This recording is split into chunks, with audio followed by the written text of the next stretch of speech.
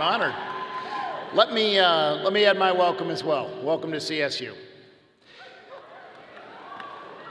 I want to talk for just a minute about three different sets of paradoxes that I hope you will all experience and struggle with while you're here.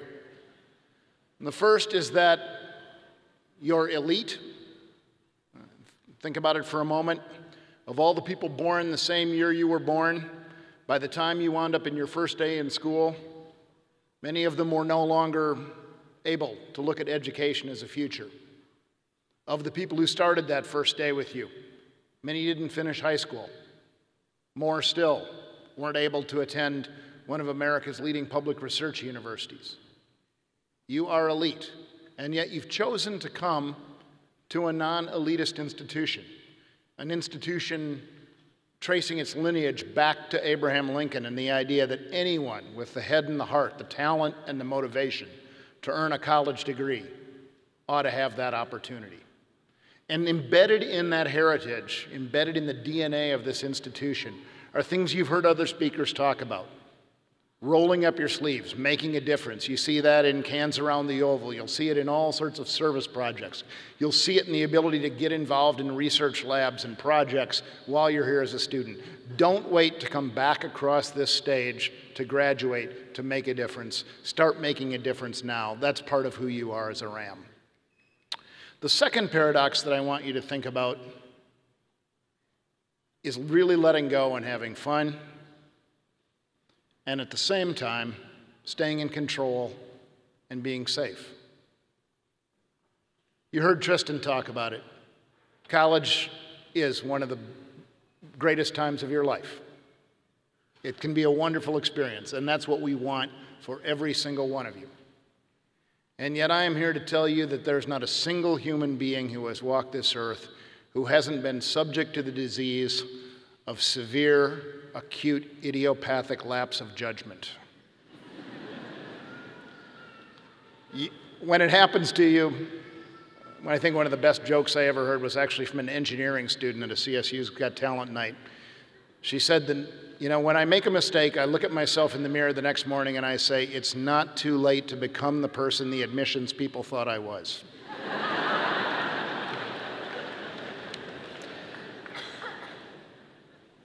But take care of each other. You'll see people around you making mistakes. Help them out. Pick them up. Rams take care of Rams. I'll add this to the men in this audience. The data are really clear that men cause sexual violence, and so men can stop it, and we need to do it now.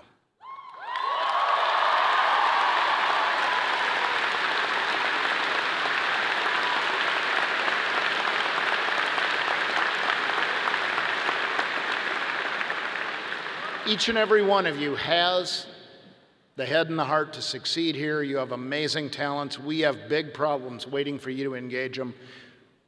Take care of each other. Get every single one of you across this stage in 4 years at graduation. Make your link a link in a chain that extends unbroken back to the desk of Abraham Lincoln. Make it a strong link. And the last paradox that I want you to wrestle with is challenging everything and accepting everything. We want you at this university to challenge everything that you hear. In the classroom, in the open marketplace of ideas, we want you to leave this place as critical thinkers. And yet at the same time, I want you to work on accepting views that other people have that may not be your own. You will hear people express things that you'll disagree with. You'll hear people express things that may well make your blood boil. That's the open marketplace and exchange of ideas, and a university cannot exist if it does not traffic in the open exchange of ideas. All ideas are welcome here, and they are protected here. But that does not mean you have to embrace all ideas. It does not mean you have to accept them. It does not mean you have to give up your beliefs for someone else's. And this whole conversation is distinct from the idea, related to but distinct from the idea of speech and hate speech. There are people who would use this cherished possession that we have, this freedom of speech, this open exchange of ideas, and would use it to express hateful ideologies that don't seek to exchange ideas but exist to silence others, to frighten, to divide, to shut down the marketplace of ideas. And when that happens, you should know that we do not have to accept those ideas in silence, and you do not have to hear them alone. We as a university will stand up to those ideas. We will let people know that that is not what Colorado State is about, that we can and we will disagree about virtually everything, but we will do so in a respectful manner while caring about each other. There is no place for hate at Colorado State University.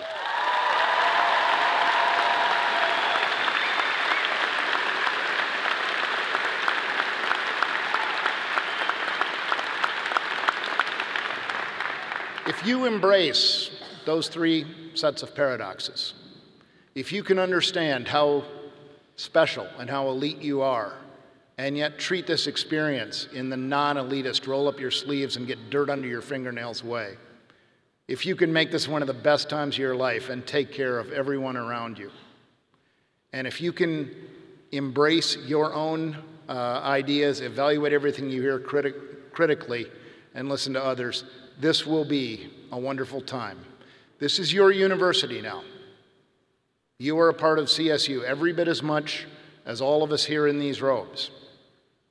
This university cannot be anything more or less than what you make her. Welcome to CSU.